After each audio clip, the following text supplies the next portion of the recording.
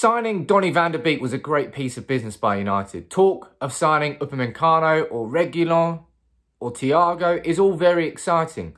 But Jadon Sancho, he's the one we all want, and he is the story of the summer. Now, it was really loud, all the noise around Sancho to United for weeks, but it went very quiet. And there might be a very good reason for that. So let's revisit Sancho in this video. Going to bring you a few important updates and discuss everything that's happening with Sancho to United. Now, before I begin, I want to encourage all of you to come and join us over on the new United People's TV Discord community. There is a link in the description for the invite. Click that and come on through. Hundreds of you joined yesterday when we launched. It's already fantastic. So much United chat on there. So many of you on there. I'll be there after this video goes live to have a quick live chat about Sancho to United. So you can join me on there. But let's talk about Sancho. And the first update comes from Christian Falk, head of sport over at Build. And he is saying that a promise has been made to Sancho. He was speaking on a Liverpool podcast about Thiago to Liverpool, but then was asked about Dortmund, but then was asked about Sancho. He said Dortmund don't need to sell Sancho or need the money, but they've made a promise to Sancho and said if United bring 120 million in, you can join them. Now, I've always felt this was the case, that figure of 120 million was a promise that was made to Sancho so that if the bid did come in, Dortmund can just hold their hands up in public and say, look, the bid came in, we accepted it. But at this moment, in terms of the negotiations between United and Dortmund, United is still firm that they don't want to give 120, and Dortmund is still firm that they won't accept less than 120. But it's interesting to see that, and it will be interesting to see if the stance of either club is softened, because it wasn't working before, so something needs to change. And I think Van der Beek and that deal will play a prominent role in it, and I'll explain why later on. The 2021 season countdown is brought to you by Oddschecker, your one-stop betting hub. But before I do, a quick shout out to Oddschecker for sponsoring the 2021 season build-up here on United People's TV. It's your one-stop betting hub, all your bookies in one place. There's a link in the description, free to download. Go there and download it. You get great odds on there, like Jesse Lingard to Everton is 6-1. I think that's a good price, and I think Everton would actually be a good move for Lingard if he was to leave this summer, which fingers crossed he does get moved on. But there's a link in the description, go and follow that. But back to Sancho and talking about his move, well, there's another important update, and I think this one's very important. And this one comes from Dean Jones from Bleacher Report. Now, in his article, he talks about how the deal could go to the wire. I think it probably will. Interestingly, says that talk around the deal has gone quiet in the media because the two clubs have agreed to go about negotiations in a more respectful manner. Goes on to say that the wage demands and agent fees have been a sticking point, and that the Havertz deal to Chelsea could be used as a marker for how much Sancho should cost. Now, that point there about the two clubs wanting to go around this deal in a more respectful manner, it's about time, really, because it was like a public school ground fight between Dortmund's PR and Dortmund's media and United's PR and United's media. Tit for tat, pointing fingers at each other, not accepting responsibility. And it was ugly.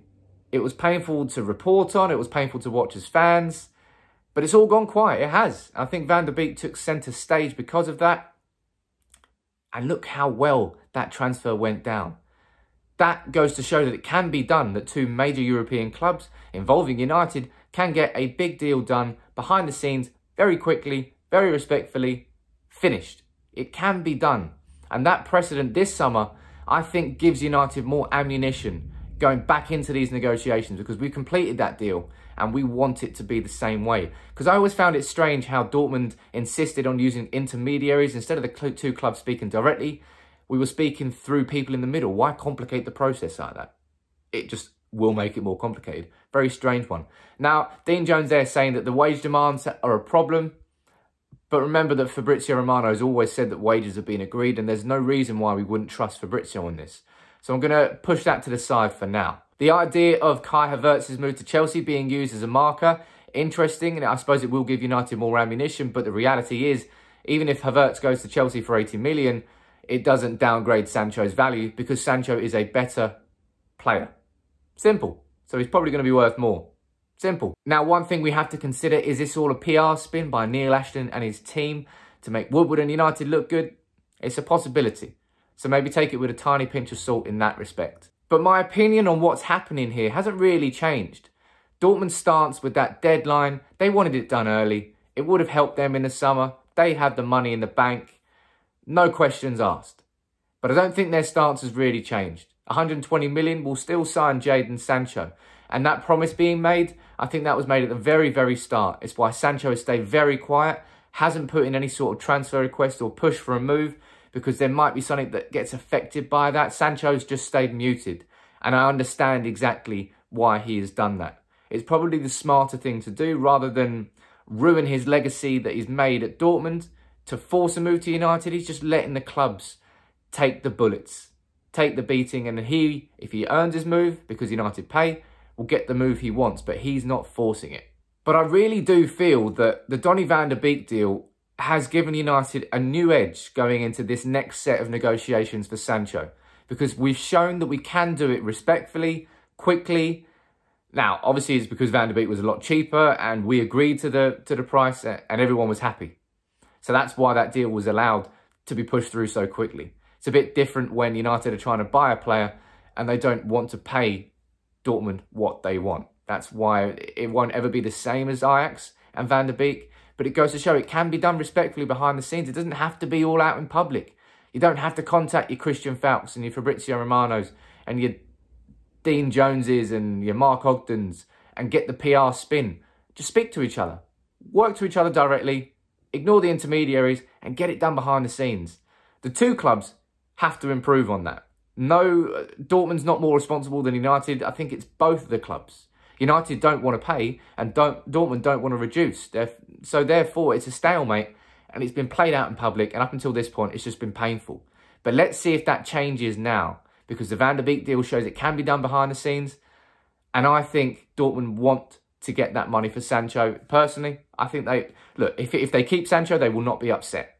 But to get that money in now, in the coronavirus market, would be a big business boost to them and a massive safety net for them going forward. That's what I think. You might disagree with that. But let me know what you think about Sancho in the comments below. And before I finish, I want to give one more quick shout out to our sponsor, Odds Checker, for sponsoring the 2021 season countdown. Big shout out to you guys for helping us. Your one-stop betting hub, all your bookies in one place.